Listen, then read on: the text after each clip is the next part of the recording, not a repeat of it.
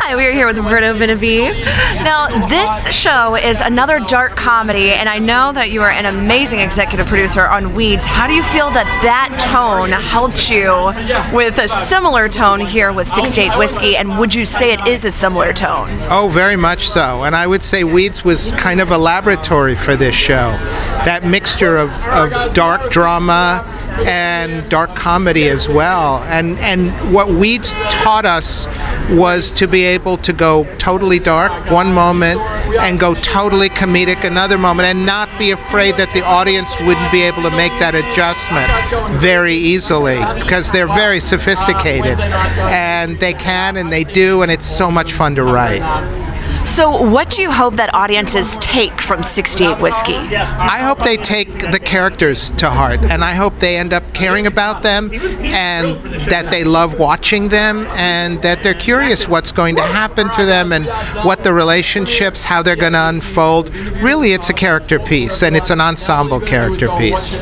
So what drew you to this project and the idea of a show focused on Army medics in particular? I grew up with MASH, and it was my favorite show, and it's kind of why I became a filmmaker and a writer to begin with. So when someone brought me this property, which was originally a Israeli format, I jumped at it. It was like, wow, I've been trying to write this show my whole life.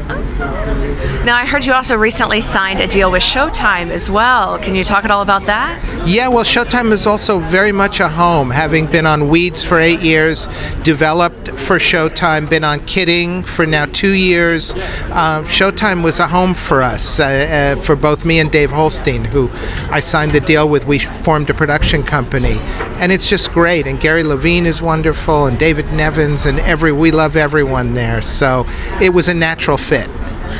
So with shows like Ally McBeal, with Weeds, with Kidding, and now this, 68 Whiskey, all being kind of dark comedies, do you feel that you'll ever venture into other genres that may be far outside of that?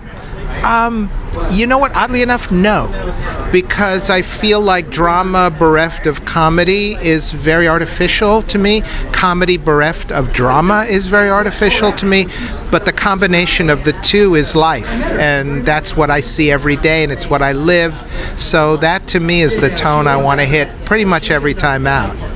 Fantastic. Well, thank you so much for talking with us. So excited about this show. Yes, thank you.